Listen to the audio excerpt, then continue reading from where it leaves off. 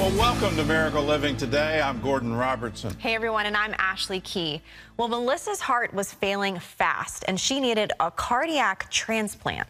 So when a replacement became available, Melissa was rushed to the hospital. But right before the surgeon made his first cut, he saw something so shocking, and he canceled the operation. March 2009. Melissa Justice and her husband Ray were coming back from a cruise when Melissa began experiencing pains in her chest. I was 31, and I just feel like you don't have a lot of aches and pains, so I didn't really think too much of it. Back home, the pains persisted, and Melissa decided to see a doctor. An ultrasound brought shocking results. I'll never forget, he said, normal hearts beat like this, and yours is barely doing this. That initial shock of something's wrong, of something's different, that knowledge that life is never gonna be the same, or potentially never gonna be the same again, is jarring. The diagnosis, chronic systolic heart failure, a condition where one chamber in the heart can't pump blood effectively. Melissa's heart was functioning at only 15% capacity. They put her on medication, but her best hope of survival was a heart transplant. Was like being told, you know, you planned this whole future with your husband and this beautiful family that you had in your mind and this beautiful career that you were working on so hard. It was like having everything ripped out from underneath you. After 3 months of medication, Melissa's heart function had gotten worse, dropping to 7%. Needing more specialized care, she was sent to Ohio State University Hospital.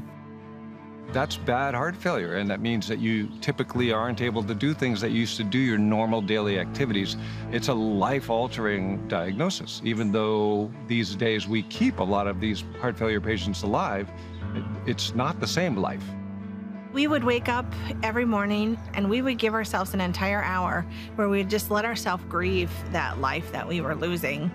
After that hour was over, we would come together and we would pray and we would say, you know, we're going to make the best of this day that we can. Melissa had a heart pump implanted in August of that year. Along the way, Melissa started a blog to chronicle her journey and ask for prayer. Just tried to trust that God would be with us. I did not feel better. I remember actually thinking, I cannot believe the human body can take this much pain. Kept thinking, maybe tomorrow I'll feel better, but months after the surgery, I still was feeling very rough. What's the future gonna hold? What's it gonna look like? Will my wife still even be here in 6 months? Will I need to plan a funeral? After 4 months of little improvement, it seemed a transplant was still the best option. After passing the candidacy test with perfect numbers, Melissa was put at the top of the transplant list, but only for 30 days. On January 10, 2010, the last day of her eligibility, a suitable heart became available.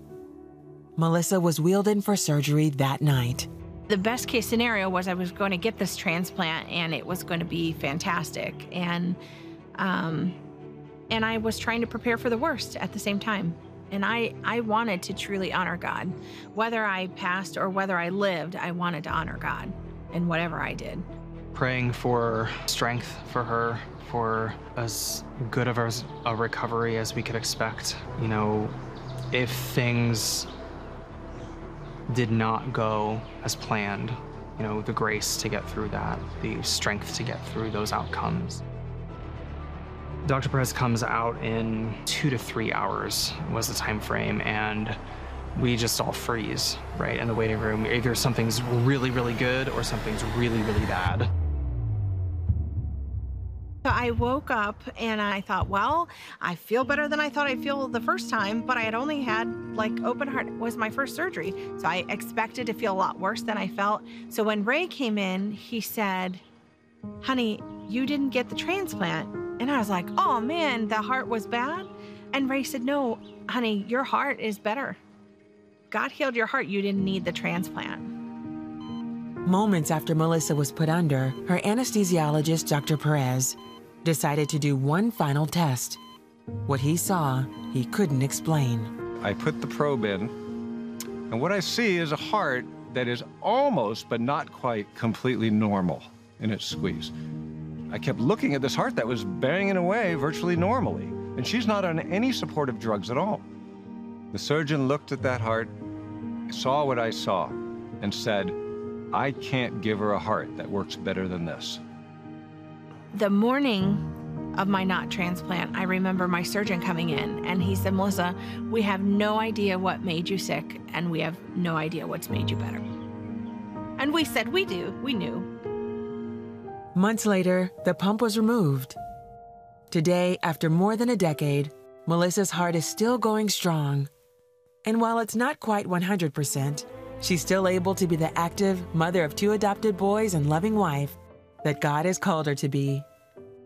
It's still tough some days, but it's life. I still wake up in the morning and I say, thank you, God, for healing my heart. Seeing Melissa today, over 10 years later, still with her own heart, living a normal life, it's just a privilege to have been a part of it. We know miracles happen, right? We read about them in the Bible, but to see one, to see something so tangible happen was amazing. I have a beautiful life, a very full life, and I have life, which is the best part. And you can have that same life too, because that's what Jesus came to bring us. He came that we might have life and have it more abundantly. And when you tap into Him and what He has for you, then you get that abundant life. So Melissa did that. Everyone around her praying for her did that. And then you see the result. Yeah, and I'm just reminded watching that story too, you know, tell God what your desire is, no matter how big it might be. They were praying for her heart to be completely healed. And God did that so much so that she didn't even need a heart transplant anymore. The doctor goes, this is a great heart. You know, you are healed. She came off the medication. She's, you know, healed. It's just amazing. So I just think it's a good reminder for all of us. Make your request known to the Lord. No matter how big, how small, He wants to answer, and He will answer. Ashley and I are going to be praying for you at the end of this program. We want to show you some more miracle stories. But in that admonition, if you will, take that advice and say, I'm going to write down my prayer request. I'm going to show it to myself and to the Lord. Lord, this is what I want, and this is what I want you to do. Could you do this for me? Let your request be made known. You have not because you ask not. So we're going to be asking. You write, and then we're going to agree with you in prayer. Yeah, absolutely. Well, we have another amazing miracle testimony for you guys. Imagine this, a brain bleed the size of a golf ball with increased pressure that threatened to cut off the blood flow to the brain. That's exactly what 5-year-old Zoe Morris faced after she woke up screaming in the middle of the night. Here's her story.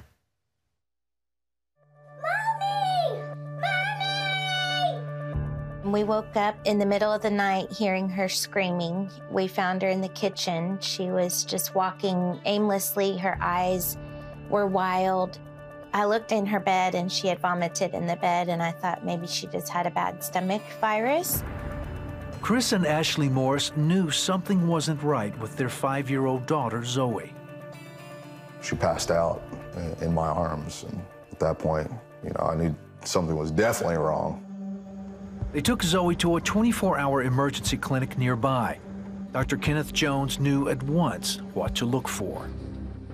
They're vomiting, passing out, and then actually seeing Zoe unconscious. I said, something is going on brain-wise. He ordered a CAT scan that confirmed his suspicions. Zoe had a brain hemorrhage the size of a golf ball. With a brain bleed, the pressure pushes brain tissue down the spinal cord. We call it herniation of the brain, and that is something that cannot be fixed. I'm freaking out. It's the worst thing you could ever have happen to your kid. That is when I started coming into extreme warfare prayer, and I was just telling the Lord, I need you, and you need to come down and touch this baby. Zoe was transferred to Texas Children's Hospital in Houston, where she was put into a medically induced coma. Ashley's parents and Zoe's older brother, Zach, arrived moments later. They prayed over Zoe before she was taken into ICU for testing. I'd definitely like to take her place at that point. Doctors discovered a tangled mess of abnormal blood vessels known as an arteriovenous malformation, or AVM, and it had burst. When you have increased pressure in the brain, cutting off blood flow to itself, it dies. The bleeding stopped the next evening, but the pressure was still at critical levels. Hoping to avoid surgery, doctors decided to wait a few days to see if the pressure would go down on its own and then treat the AVM with radiation. All her family could do was wait and pray. We weren't 100% sure that we would leave the hospital with Zoe. And if we were able to leave with her, whether she would be the same Zoe. By now, Ashley's brother had created a Facebook page to get the word out about Zoe's condition. Thousands posted prayers of support and encouragement for Zoe and the family. Because we were so tired and so uncertain, there were times that we didn't know what to pray. And just knowing that there were so many other people standing in the gap, and there was a sense of peace that came with that. Zoe had been in observation for 2 days when her brain pressure spiked, and doctors had to prep her for emergency surgery. Doctors said Zoe had a strong chance of surviving, but due to the location of the AVM, her ability to talk and reason could be severely affected. A Zoe that loves to sing and dance, that cares for everyone. Okay, guys, now my mom video. She's so kind and loving, and just thinking, God, I don't know how I can look at a mother and daughter again if you take my daughter from me. And I said, God, it's in your hands. I know you're gonna make the call of what happens with Zoe, and there's nothing I can do about it. And I remember I just felt at peace, and the tears just left. Just let him do his thing. As Zoe was taken into surgery, friends and family gathered in the hospital's small chapel for worship and prayer. One of Zoe's favorite songs is Thy Will Be Done by Hillary Scott. And I just prayed that and just told the Lord, this is in your hands. I don't understand it, but we give it to you. We trust you. After 5 hours of surgery, the doctors gave the news that they had safely removed the AVM. We just said, thank you, God, you know. That was awesome to get that news. We needed it. Again, they would have to wait, this time to see if there would be any long-term effects. Several days later, they started bringing Zoe out of the coma. When she began to wake up, I said, can I sit with her? And they released me to jump in the bed with her. She could feel my presence. It really seemed like a turning point for what we were going to experience in the days to come. Then, a few days later, her grandma came in and she yelled, Mimi! What? That's somebody's hair. That was the first time she had spoken. We didn't think she was ever going to talk again. So that was awesome to see. That was God again. With physical therapy, Zoe began regaining her strength. After 6 weeks in the hospital, she went home. Very pleased with her walking. When this happens in a kid in particular, usually they don't make it. But with her, with a golf-sized ball bleed, I tell you, it's just a miracle that she's here. Today, Zoe is still that happy, energetic, loving little girl. She and her family are grateful for the prayers that brought them through. They say when 2 or more come together in prayer that he hears us, and it's absolutely true. There's just no doubt about that she is a miracle. She's just 100% back to where she was, and even better than ever. Thank you for praying for me. Zoe is adorable, and I just thank God that she is alive and well. And there's something that stuck out to me. It's actually something that Zoe's father said, and it was a prayer of surrender. And he said, God, I trust you. It's in your hands. And then he said he felt this peace, and it was because he was trusting the Lord. He was saying, God, I'm going to let you do your thing. And the Lord's thing is healing. It is healing. It is miracles. It is salvation. It is redemption. So I just hope that encourages you wherever you're at right now.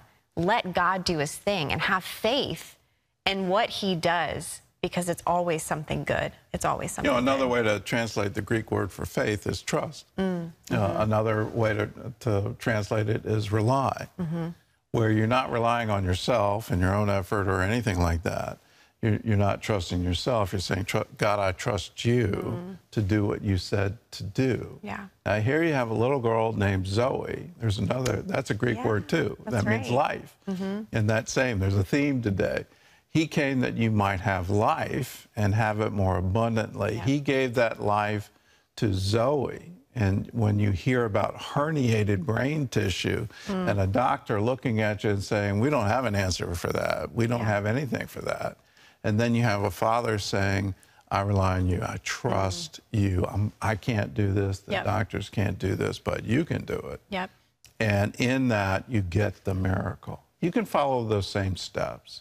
If you have something a doctor says is incurable, if you come to the end of yourself and you say, I don't have anything, I can't do anything in this situation, that's precisely the time to say, God, you came that I might have life and have it more abundantly.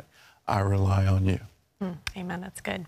All right, guys. Well, we have a magazine called Miracle Living Today, and in it has stories of people who have seen God answer their prayers in miraculous ways. So to get your free copy, all you have to do is call us 1-800-700-7000, or you can always text MIRACLE to 80888. Or you can visit miraclelivingtoday.com, because we want to continue to encourage you in your faith, because what God has done for others, he will do for you. Gordon. Well, still ahead, a traumatic brain injury. That's what made this musician completely dependent on others for help. See how an audible message from God leads to his recovery and helps him return to the stage. That's right after this.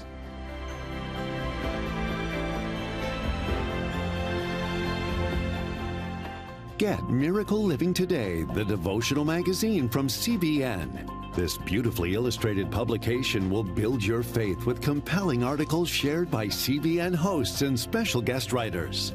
Be inspired by powerful testimonies of people who have seen God answer their prayers in incredible ways. Call 1-800-700-7000. Visit miraclelivingtoday.com or text MIRACLE to 80888 to get your copy. I'm not breathing enough to make a feather move. It really frustrated me because my quality of life had drastically changed. I could just say, Lord, I need your help. If someone else, you have breathing issues, take a complete breath and exhale as Jesus Christ heals you completely. I can feel that air going clear down to my stomach and back. He will always be there walking this out for your benefit. Without warning, Benny fainted. The fall left him with 2 skull fractures and bleeding in his brain. His wife worried that he'd never be able to walk again. Then one day, Benny heard the audible voice of God, and instantly he knew that he was going to be okay. It sounded almost like a gunshot. He landed on, it was our wood floor, and it was loud. And the first thing I expected to see was blood. Donna DeShera and her husband Benny were up early one morning in 2015. As they prepared for the day, Benny unexpectedly fainted and fell backwards, hitting his head on their hardwood floor. Donna quickly realized it was serious. It wasn't long after that that he started telling me that his ears were ringing and he saw things in front of his face, and he was having a severe, head throb. Donna rushed Benny to the ER, where doctors determined he had 2 skull fractures and bleeding in the brain. They were worried about him having seizures. They were worried about brain swelling. They already knew he was bleeding. Donna called friends from church and family, asking for prayers for healing.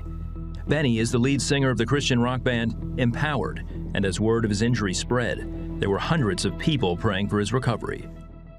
The prayers were important to me because I didn't know what was going on or what was going to happen. I mean, that's where I turn. I'm going to turn to God first and and start praying.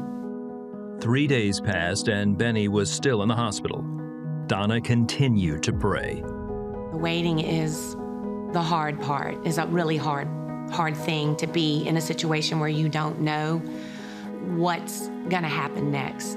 And the only thing I guess I know to do in that situation is just pray and ask God for guidance and ask Him to be in control. Benny was discharged from the hospital and sent home to rest. Donna had to care for him round the clock as his recovery was still uncertain. I worried about the after effects. Was he going to be able to walk and function normally again and think normally again? He was awake, and he didn't always make total sense, when he spoke. Benny slept 20 hours a day for an entire month. Donna continued to look to God for peace. Okay, God, I'm giving this to you.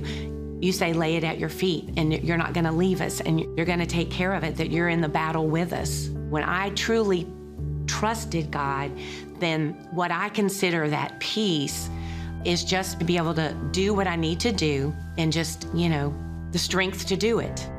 Towards the end of that time, Benny heard a voice that awakened him like never before. One afternoon, I became a little bit cognizant. Donna had left the house because she could leave me at that point. I still had a walker to get around in the house, but I was well enough to be left. And I got an audible voice from God in my living room. And he said, Benny, I have huge and great plans for you coming out of this thing. And this is what I need to come out of that. I need people to know that what I did for you, I stepped in and saved your life. What I did for you, I can do for them if they just press in and call out to me. And man, that was a seriously poignant time. I could tell that it had had a profound effect on him. He got teary-eyed, and Benny's not one to cry, real often, but it like brought him to tears. I mean, when he was telling me about it and talking about God as his father, and and how he came to him and said, I have great plans for you. After that, Benny made a remarkable recovery. His experience has strengthened his desire to share God's love.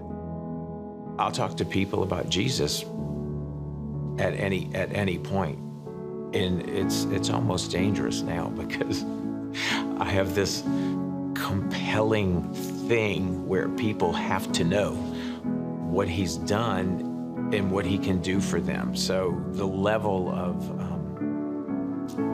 of sharing has definitely increased, and it's the level of intensity in that sharing has increased as well. That intensity is felt by audiences during their shows. Benny and Donna are thankful for the prayers and the healing he received during his time of need.